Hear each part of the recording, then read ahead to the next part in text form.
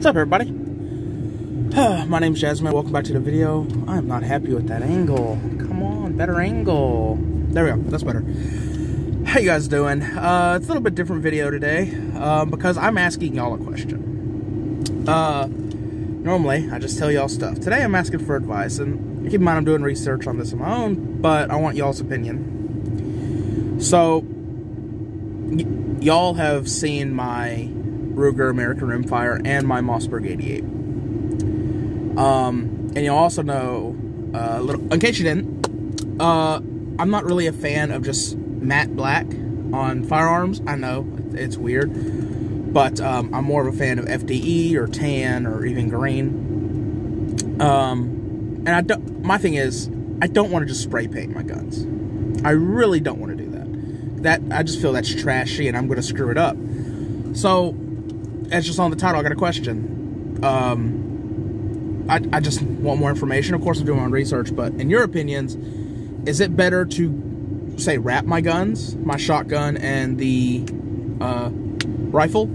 Or would it be better to find a place to get it properly anodized or Cerakoted or something like that? Like, from what I understand, if I was to get it properly Cerakoted and stuff, the color would be more durable.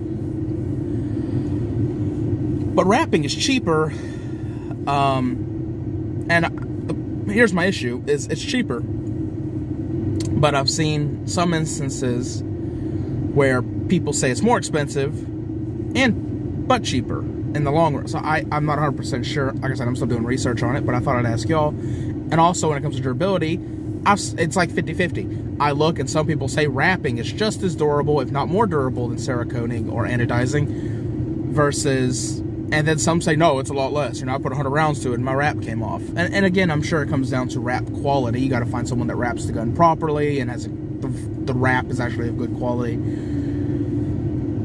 I don't know. Because what I'm thinking is, for the shotgun, I don't want to do the whole barrel. Like, when you buy shotguns, you generally see the whole barrel done with the design. I just want to do the stock portion.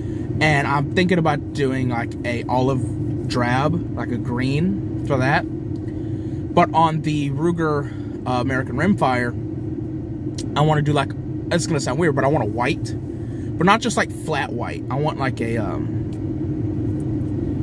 and this is where the anodizing would not be good compared to a wrap, is I want a designed white. Like, I want it like glacier white, but where you can actually have, like, you see cracks and stuff in the ice of the glacier. And I don't know if that's possible through anodizing or Cerakoting. So, I might have to go with a wrap on that. But that's why I wanted to ask y'all, get yours opinion. So yeah, if you can leave any advice, or maybe some, if you know the name of some companies that do it,